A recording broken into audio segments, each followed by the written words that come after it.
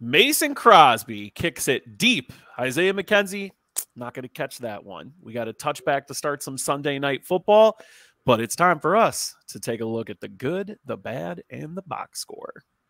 Pass completion. Here's Lamar on a run. He broke his ankle. Now he's got an entourage, and he's got a touchdown. Are you ready? Barkley up the middle. We're back. To the outside. Saquon Barkley across midfield. We're back. Over the sideline. Sagan fouls. Are you ready? Second and one to the Bills. Are you ready? Into the rush. Are you ready? We're back. All right, welcome to another episode of The Good, The Bad, and the Box Score. I am your host, Justin, JWB_FF, here with Wyatt B_FF. Wyatt, how is your Sunday going? Pretty good. Compared to last week, this is a way better Sunday. Last week was Week of the Reaper, injuries nonstop. This week, we got a bunch of exciting games, a lot of scoring. A good day for fantasy. Yeah, happy Halloween to you as well. Do you know what that means, the Halloween time of year? It means it's someone's birthday. Happy belated birthday to you as well. Did you get to do anything extra fun for the birthday? Trick-or-treating.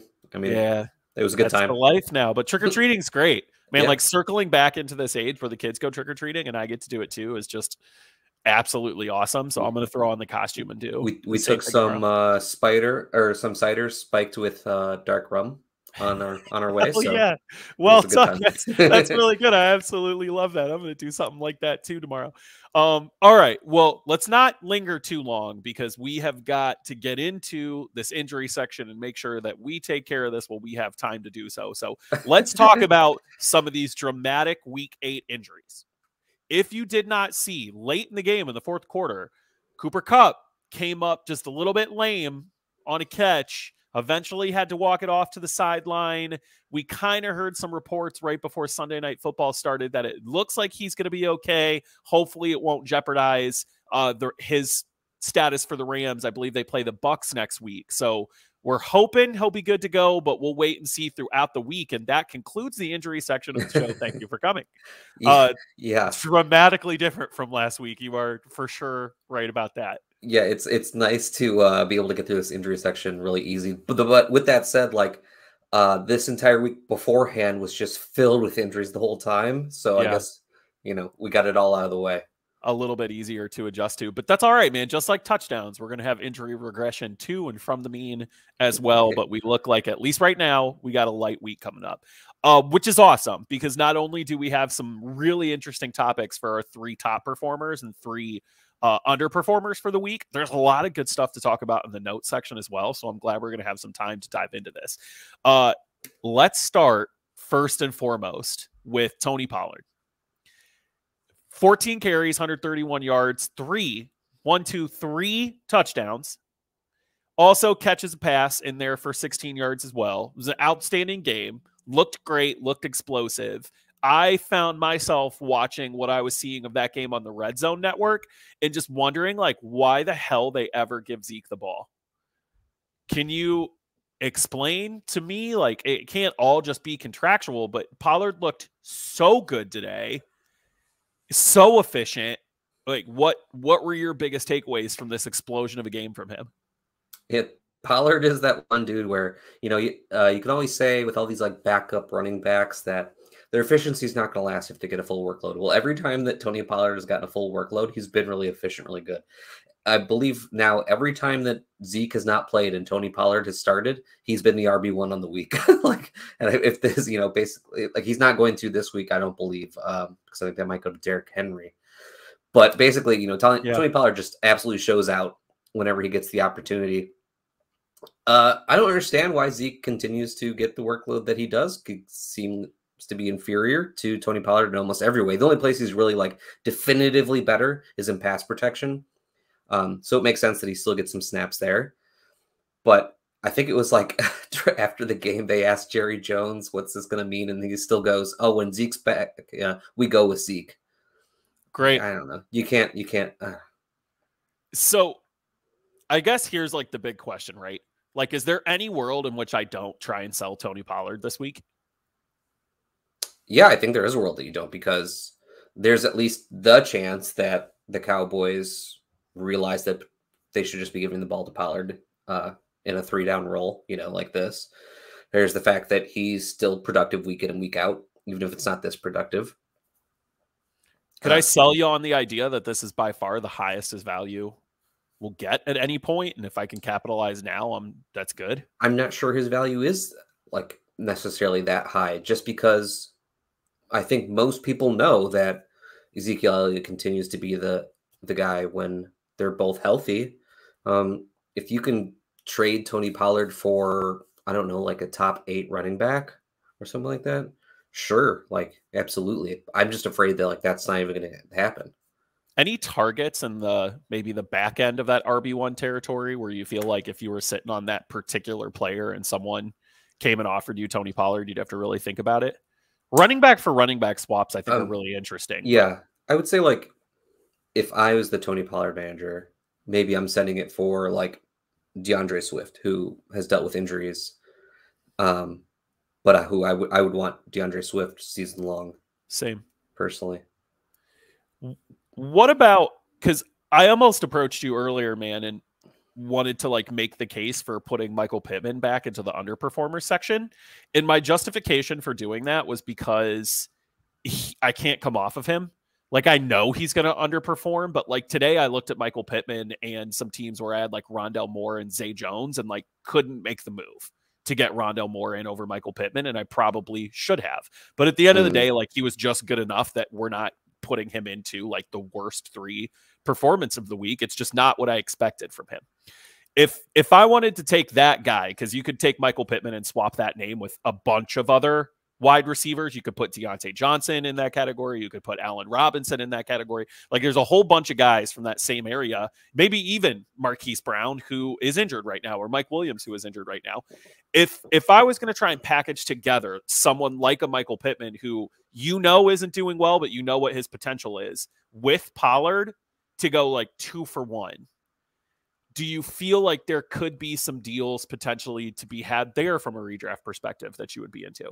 I'm sure I'm not going to get Justin Jefferson or Kupp or Diggs off of you if I come to you with Pittman and Pollard. But what about look at T. Higgins as a good example. Maybe let's use that as a barometer. Jamar Chase is out for a while. I would say T. Higgins is probably difficult to attain because of Jamar Chase being out. That we're expecting T. Higgins to be the guy for Cincinnati.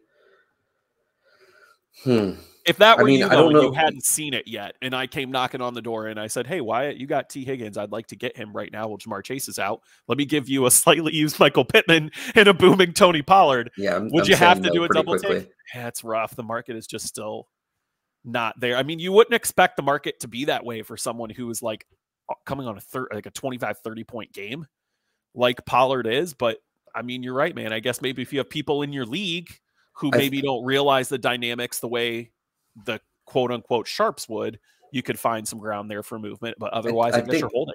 I think that situation is just one that everybody knows what it is. Yeah. Unless we see something different with Zeke healthy, we all know the way this goes. Let's, I guess, talk about someone else who falls in a similar category in my mind, just because with Christian McCaffery no longer a part of the Carolina Panthers, D'Onta Foreman seems to have about the same utility that Tony Pollard could have for the rest of the year. Another good week from Foreman, 26 carries, which is extremely good volume, 113 yards, 3 touchdowns. Their commitment to continue to give him red zone touches, even when sometimes he didn't score on the first one and they went back to him again, was really, really impressive. Carolina, by all means, won that game before they handed it away. But for fantasy purposes, I think we care more about, are they competitive enough that Foreman's not going to get game scripted out? Well, so far in 2 opportunities, that answer has been yes. So how interested are you in potentially buying D'Onta Foreman going forward the rest of the year? How matchup proof is he in your mind after seeing him for 2 games? These are, I think, the most relevant questions with him. I wanted D'Onta Foreman on my teams the moment CMC was traded because I think he's the better back compared to Chuba Hubbard to begin with. Yeah. I was a little bit surprised that Chuba Hubbard kind of was playing ahead of D'Onta Foreman prior to his injury. But I think he's probably not going to be attainable after this game. Now, maybe he is once Chuba Hubbard is looking like he's going to be healthy and coming back. I would say that it makes sense that D'Onta Foreman continues to play over Chuba once he's back. Like, I think it's pretty clear that he's the better running back. But I don't think this is the right time to get D'Onta Foreman. It was when CMC was traded. You know, people were going out trying to get one or the other, basically. I was always on the go get D'Onta if you can. Yeah, same. But I couldn't agree more. I mean, I think if you don't, like, sure, if you're listening to this and you don't have Foreman and you could really use a running back, like, check on the price. You may run into people in your league. I am one of these people where I'm like always really happy if I just pick somebody up off the waiver wire a week or two ago and someone wants to trade them for anything of value. Like, it always gets my attention.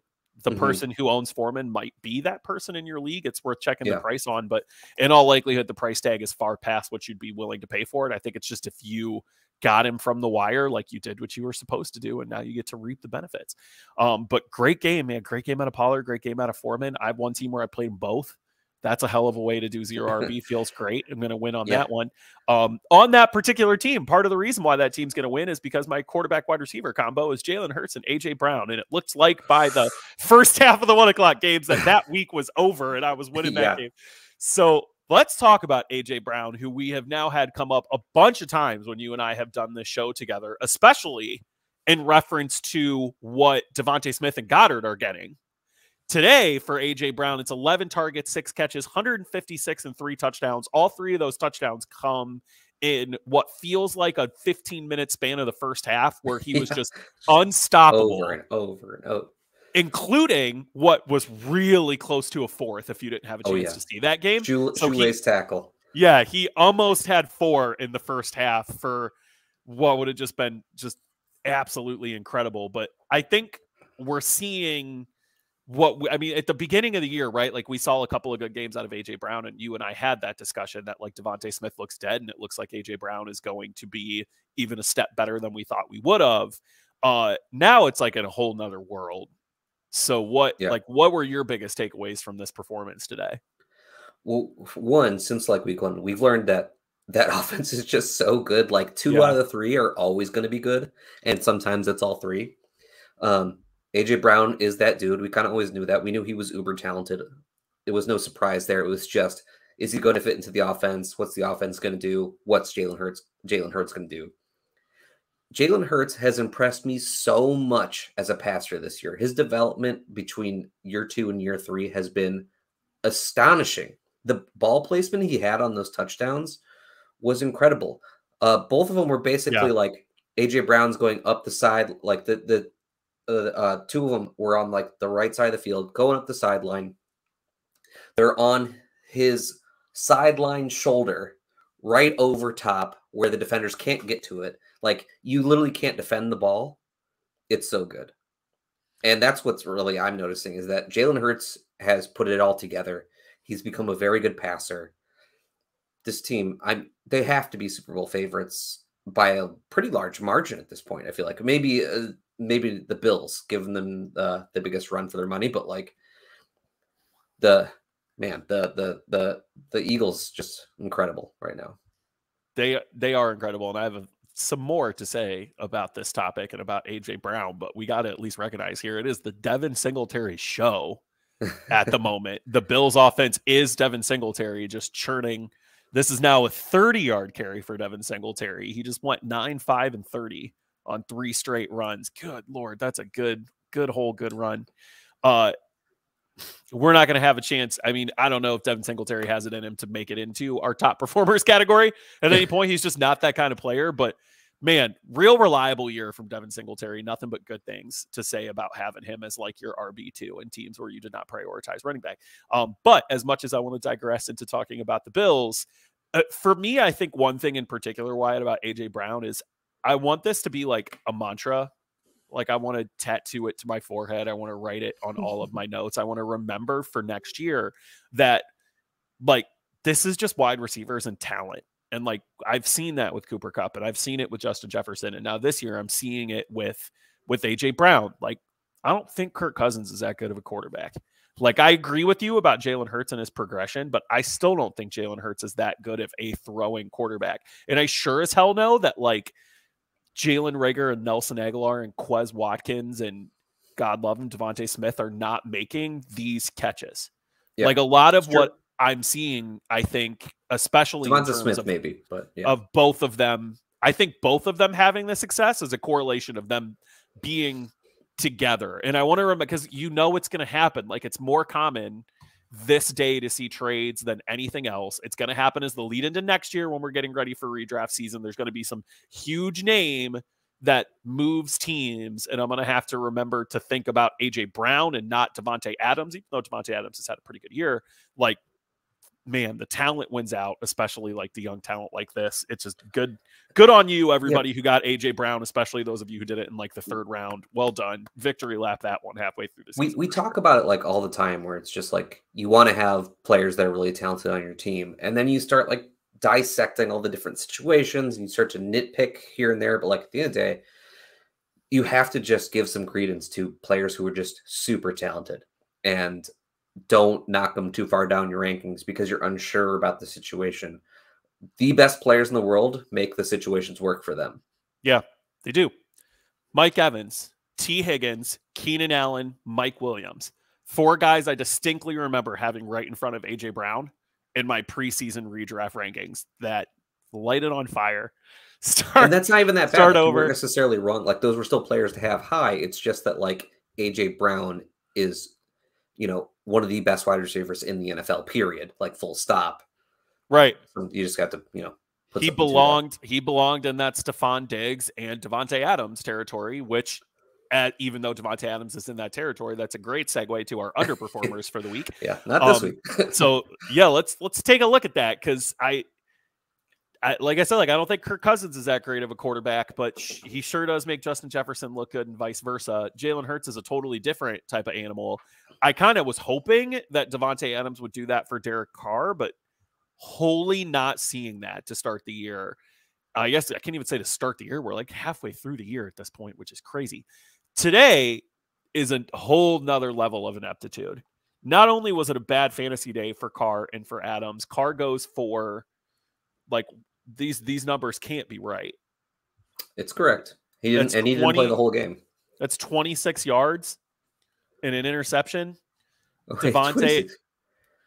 Oh, you mean 126? 15 of 26, 101 yards. Oh, like, there's no way it was 26 1 yards. interception. But that's still absolutely terrible. Davante Adams with a really, really disappointing day as well. That's just 1 catch for 3 yards. He was negative for like a good portion of the day too, which was gross. But it's not just that they did bad, dude. Like, they went on the road to the Saints and got shut out. Yeah. So sure, Davante Adams had a bad day. Derek Carr had a bad day. I'm curious in particular what you think made Davante Adams have a bad day, but I'm also curious about the Raiders as a whole from you, because this is like affecting everyone. Like, Waller's not playing. When Waller doesn't play, which is like half the games, I want Davante Adams in like DFS lineups and all kinds of other places. I want to find ways to get like Renfro and Mac Hollins in my teams, because I assume they're going to pick up the slack. But like, Davante Adams is just the figurehead for everything being terrible for the Raiders offense. What say you? I really don't know what happened here. Like, they were never on red zone because they were never like remotely close to scoring. So I don't know what happened exactly because I didn't get to see any of it. But like, I have to assume that the Saints just went into this game without Marshawn Lattimore too. Jeff said, like, we're going to guard Davante Adams, and if the rest of your team can beat us, okay. But, I mean, the Saints have a good defense. They have a good pass rush. They play well against the run. Like, it wouldn't, like, I have to assume that they basically just, like, put it on, like, you have to beat us with Mac Hollins and Foster Moreau. Like, good luck. And it didn't work. It didn't work that way. But we're not going to be swayed off of Davante Adams going into future matchups. Like, he's just not that kind of player. Derek Carr isn't even on the radar of streaming quarterbacks, at least for me at this point. So I guess we just hope to see some better, more healthy results as well. Who's that little scramble drill going to? 1 yard Knox touchdown. Some tight end love here. on Halloween Eve as the Bills take a 7-0 lead to get this game going. All right, a couple running backs to talk about. So we talked about Pollard and Foreman and how great that felt. We're going to talk about a couple of other guys that I played on some teams that didn't go so well. First and foremost, Darrell Henderson. What was it, like 4 or 5 points total? 16 yards on the ground, caught 2 balls for 14. So in half PPR, that is 2.4. It's 4 points. It's awful. Yeah.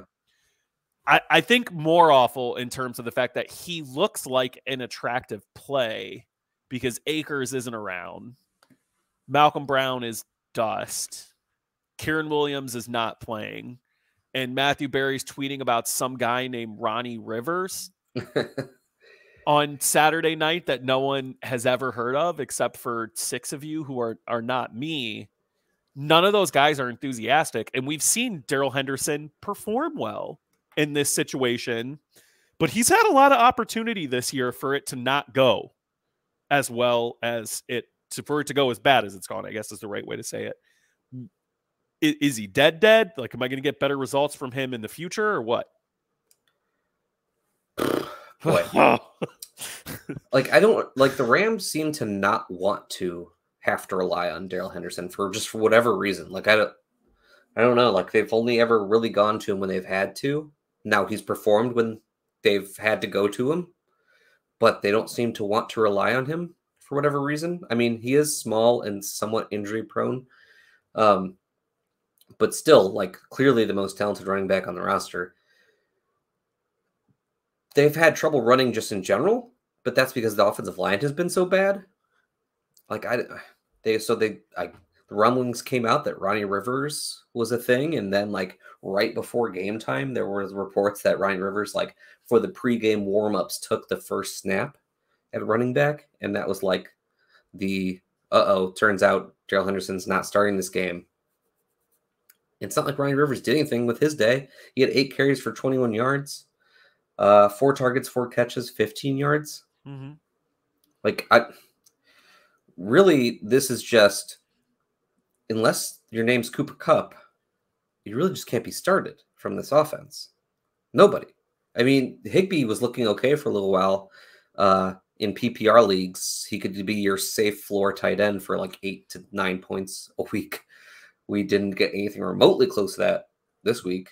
Mm-hmm. Like, the team's just broken. Like, he was hobbled a little bit. He did have like a little teeny true. dust up at the beginning of the game. Who knows how that affected? But like Van Jefferson got activated today and was irrelevant. Yeah, that just makes me like even more concerned about if I have to play Allen Robinson now that there's just another person to muck all this up. I thought it was interesting that Rivers finished with exactly double the amount of opportunity that Darrell Henderson had. Like, that's not good for the future.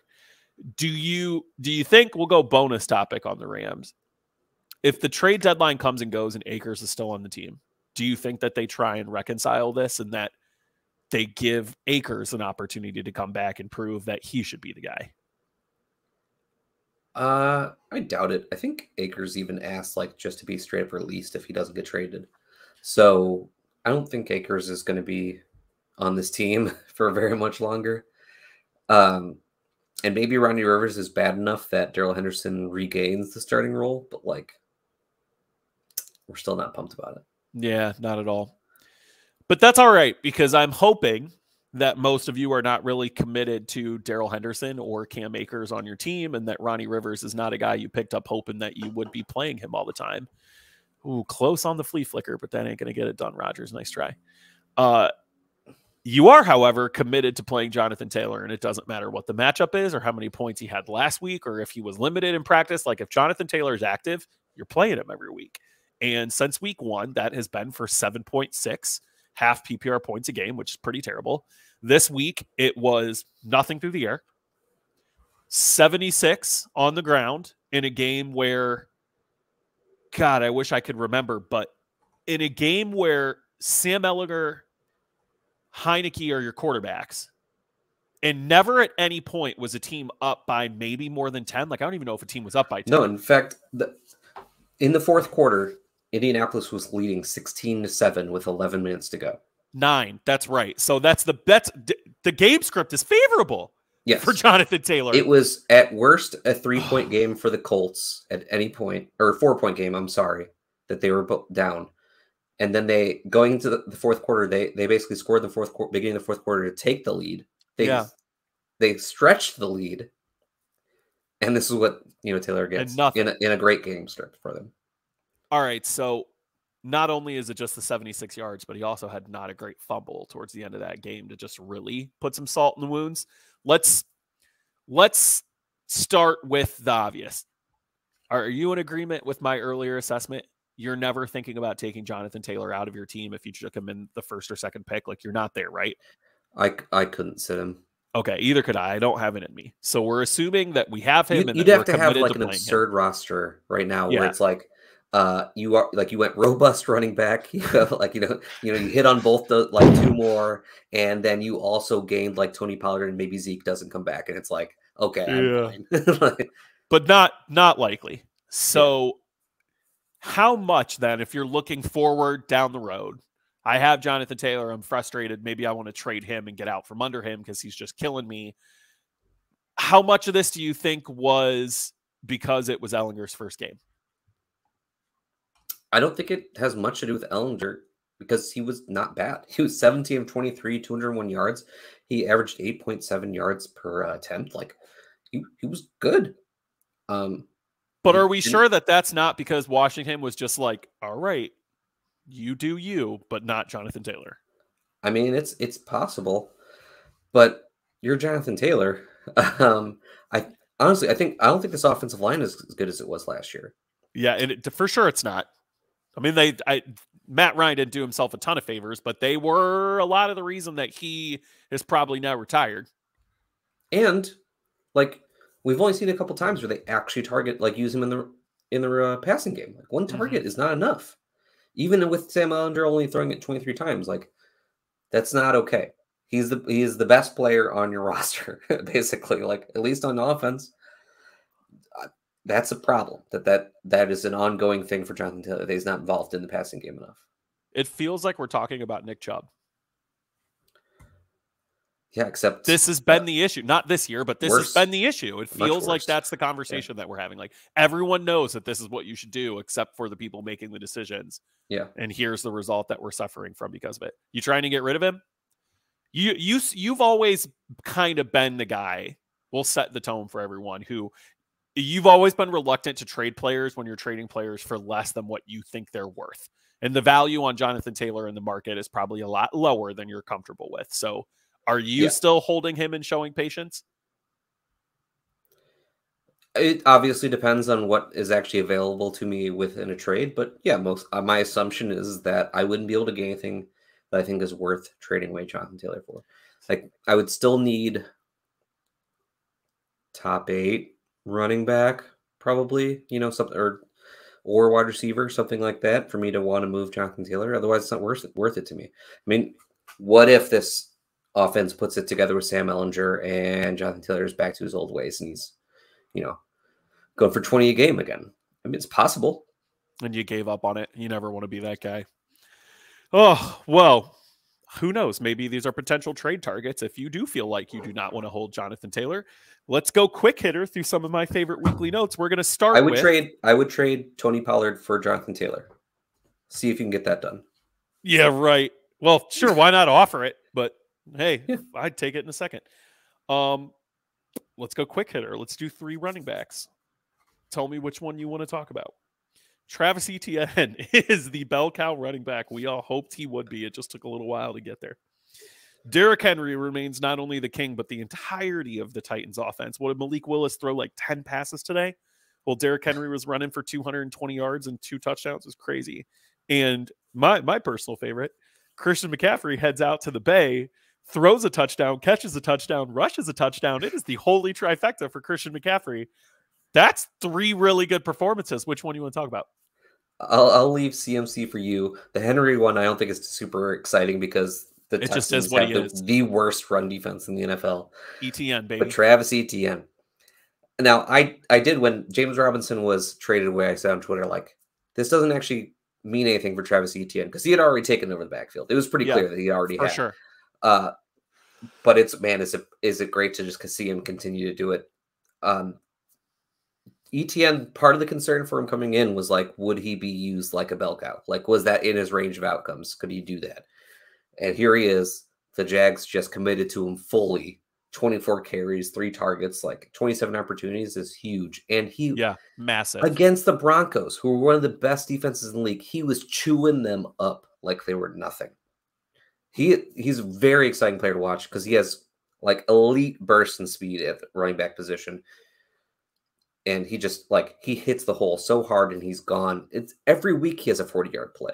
Every week. It's insane how he's able to do it with such consistency. Love to see it. He's at least top 10 running back rest of season. I'd definitely rather have Travis Etienne than Jonathon Taylor. I know he might even be top 5, like nearing that. If he's going to get fed like this every week, he's going to be top 5. I agree. Very, very much so. I was really impressed today with his vision as well. Mm-hmm. I don't know my holes and gaps for offensive lines and run plays well enough to describe it, but there's a particular play that when running backs can make it, I'm always very impressed by it. Saquon is always really good at it, where the end of the offensive line will kind of push out. So they're not running directly up the middle, but that's also not an end around. And there's like a moment of kind of as you're heading towards the side, towards the last offensive lineman, there's some vision and decision-making involved with the running backs where they kind of either have to go more towards the sideline or cut it upfield. And Barkley always seems to make the decision zone on those blocking outside plays. Yeah.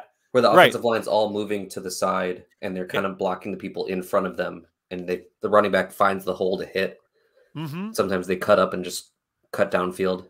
And Barkley's great at that. Like he's always good at getting past like the first 3 guys in the offensive line and kind of knowing where to go and finding the yardage that's there. And Etienne was reminding me a whole lot of like good Saquon today, watching him run the ball and go through what is like a pretty good run stopping game for the Broncos.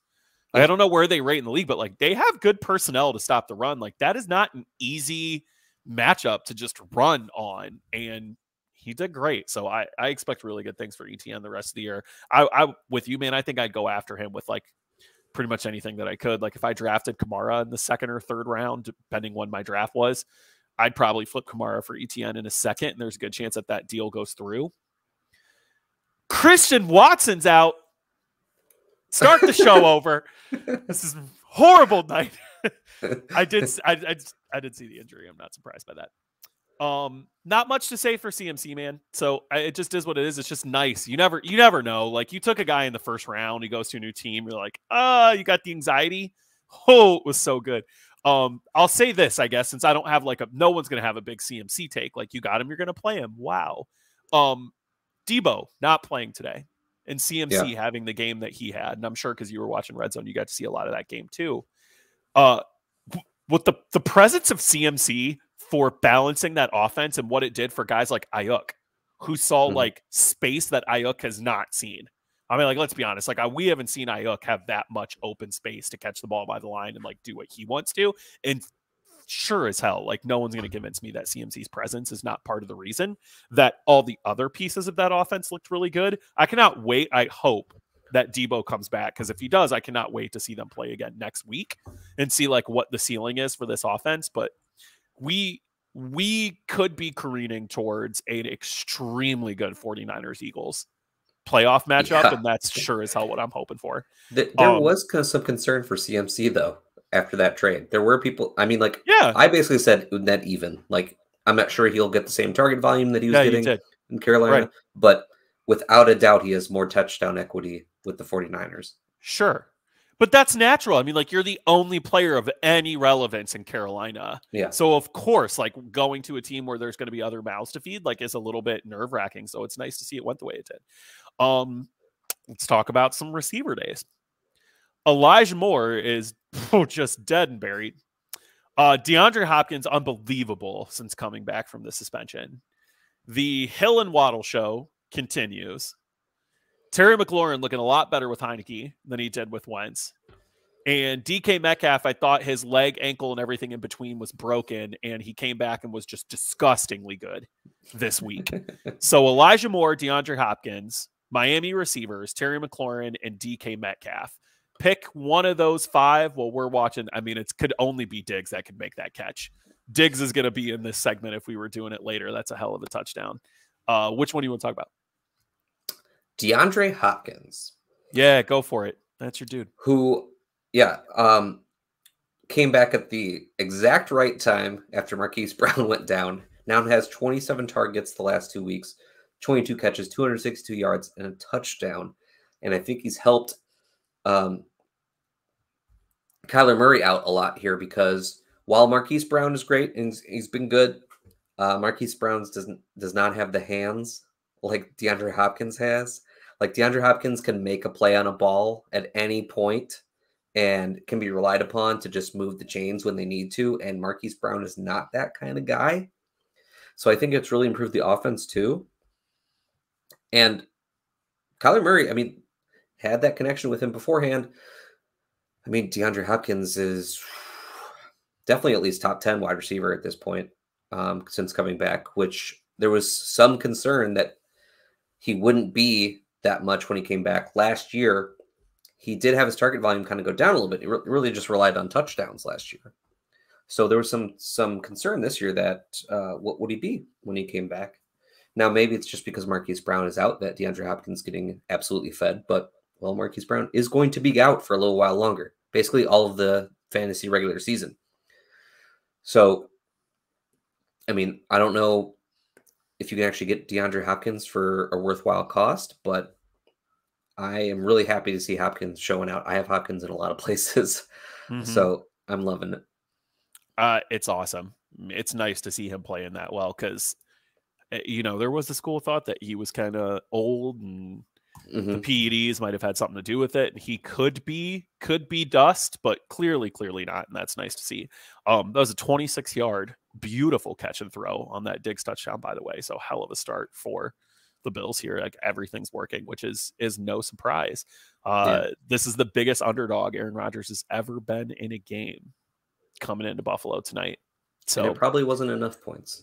Enjoy it while you can, kids, especially you older kids that are our age or older, because you never know when the run's going to end.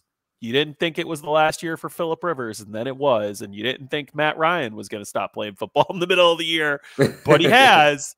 Go and enjoy your Rodgers and Brady while you can, because this is probably the end of that train. For me, I'll give one last throw in. It's Hill and Waddle. It's wild, dude. Was it Hill goes for 188? Waddle has 106, ridiculous. But Waddle catches the 2 touchdowns, so he's got a huge amount of points with the 2 touchdowns added to his 106. There were 23 targets between the two of them, which is wild. And this kind of harkens back to the same line of thinking with A.J. Brown when we talked about A.J. Brown earlier and how talent should win out. I don't know how much of that game you got to watch. Tua allowed Tyreek Hill to have a great game on garbage passes. A lot of them were terrible. Like there were plays where Tyreek Hill is wide open for touchdowns. And because he's Tyreek Hill, like not only does it's not like he had to break stride and slow down. Like why there were a couple of balls where Tyreek Hill had to like kind of stop and it was less than a jog. Like I don't even know what to say. Like he had to power walk for 5 yards and then turn to the left real quick to catch this underthrown ball before the DBs like knew what was going to happen. And that happened multiple times throughout the game. And like that's nothing new. We knew coming into the season that Tua's ability to support wide receivers was in question. And we didn't know how his arm strength was going to come into play with Tyreek, but like the talent and speed of Tyreek is making it work anyway. And he's keeping defenses so honest that Waddle, as talented as he is able to get his. And both of these guys are just fucking exceptional. And it's awesome watching the Dolphins offense play when it is in full steam like it was today. Granted, it was against the Lions, but still like hell of a game to watch from the two of them. It's super, super exciting football. And because we're halfway through this year, I'm already starting to keep an eye on what things are going to look like next year. Like, Hill and Waddle were not in the conversation as guys that I would be taking in the late first, early second. Like, I wasn't getting, and I have none, and this is my fault. Like, I have no shares of Tyreek Hill because I wasn't willing to pay a second-round price tag on him. So I was never getting him because by the time I was ready to take him in the third, he was already gone. And Waddle, I had even a couple rounds behind that, so I don't have that many shares of Waddle other than like 1 or 2 places out of what could be like 20 teams. Like, got to remember, man, like the talent was there, the situation was suspect, and because of that, I forced myself to miss out on some really good talent. Yeah, credit to, or a little bit to Tua. Tyreek Hill does that to every quarterback he plays with. That's true. That's true. Like, he's like that that's happened fast. with Mahomes before. But yeah, I mean, Tua, he doesn't have the absolute strongest arm, so that's going to happen sometimes. Both of these guys were wide receiver 1s in half PPR points per game coming into the week. That's obviously going to stay. They're actually both top 10 if you remove DeAndre Hopkins and Michael Thomas from that half PPR points per game. Tyreek Hill is on pace to set the NFL receiving yards record for a season. My only concern with luckily I was still in on Tyreek Hill. I got a lot of Tyreek Hill. I have no Waddle whatsoever. Because my thought was I think Tyreek Hill is the wide receiver 1 for the team. And I just don't know they're going to pass enough to support both of them. Well, they're passing enough. In fact, that's all they basically wrong do. About that. Yeah. Granted, at the time, like we thought Chase Edmonds was going to be something that he wasn't, but like we should have known. And I'm starting to see like this pattern develop across a lot of the things that I thought I felt earlier in the season. New coach Mike McDaniels. We don't know what he's going to be like on his own. Well, now we know that Mike McDaniels is really that brilliant and plays to his players' strengths perfectly. But we didn't know that was the way it was going to be from him coming over. Especially coming from the 49ers, who had been traditionally a run-heavy offense. We didn't know, what he was going to do. Right. It's one of those things that I want to be like conscious of and try and remember it as I go forward. Because when it comes to AJ Brown and Tyreek Hill and Jaylen Waddle, like the conversation that I was having about those guys during draft season wasn't about those guys. It was about their quarterbacks. And like, that's a mistake on my part that I don't want to make anymore. Like, I got to remember that we're talking about like, situation matters, but there's a degree of talent at the top of the draft that like the talent of these particular players so far exceeds the matter, like how much the situation matters, that we gotta remember. We account for the situation too much and too many times. It's only in the absolute worst of situations where it actually really hurts a player. Like we've seen it hurt DJ Moore, even though that's actually improved now with PJ Walker somehow. But like when Baker Mayfield was the quarterback, he was the worst of the worst, and it was seriously hurting DJ Moore, right? But like, just average QBs can support these absolutely talented players because those players are so good they lift people with them. Well, we're going to have a lot of time to dissect all this before we get to draft season next year. But for now, I guess we'll give it another hopefully injury-free week. We will see all of you back here for week 9 of The Good, The Bad, and The Box Score next Sunday evening. Hopefully you got a chance to check this out Monday morning. If you do, happy Halloween to you. Have a wonderful spooky season and a wonderful spooky day. Again, I am JWill_FF. He is Wyatt B_FF. You can find all of us, all the guys at JWB_FF or JWB Fantasy Football on Twitter. Ton of shows throughout the week. The Crushing the Competition show, Square, Scare, and Prayer. Who you got coming up for Dynasty Digest this week? This week we have our good friend Matt Chester. You can find on Twitter at MadJester. That's awesome. Good for Chester. That's my Coney. Shout out to the Coney, baby. Not getting it done this week. Losing to you, but that's okay. Sometimes it be like that. As long as JWB wins. Trying to return. Yeah. Yeah, you got a good shot to do that. But hey, I mean that. As long as JWB wins, we all win. And if you're listening to JWB, you're a winner yourself. So have a hell of a week. We will see y'all soon.